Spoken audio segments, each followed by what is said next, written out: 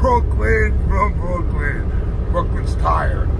I'm going to make a video. I don't know. I think I'm banned from TikTok. So, this is something to think about, right? Time goes by fast. You get old quick. So, here's my point. Something to think about. So, you raise your kids. You do everything for them. You'll go to jail for them. You'll go to prison. You'll kill somebody for your kids, right? Right? And then they're not there for you when they're older. So here's my point. If you have $1 or $1 million, when your kids turn into garbage, don't leave them nothing. Exactly. Exactly. That's what happens, and that's fine, right? Nobody is getting a penny from me. My funeral? No, nobody's going to benefit from my funeral. Nobody's going to have a party at Brooklyn's funeral. I'm not leaving nobody nothing is my point.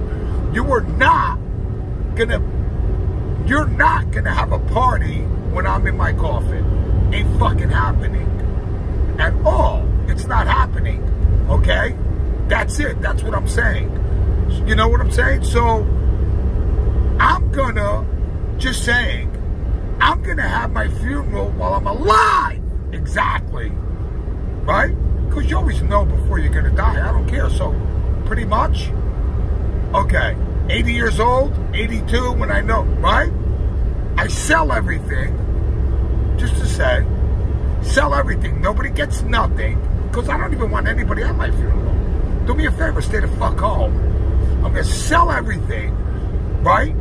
I'm going to hire 30 hookers, right, to run around my house naked with me, right? Exactly. Give them hookers all my money, right? Get a kilo of cocaine and have a party. That's my funeral, right? You have to have your funeral while you're alive, not when you're dead. That's it. I'm Brooklyn!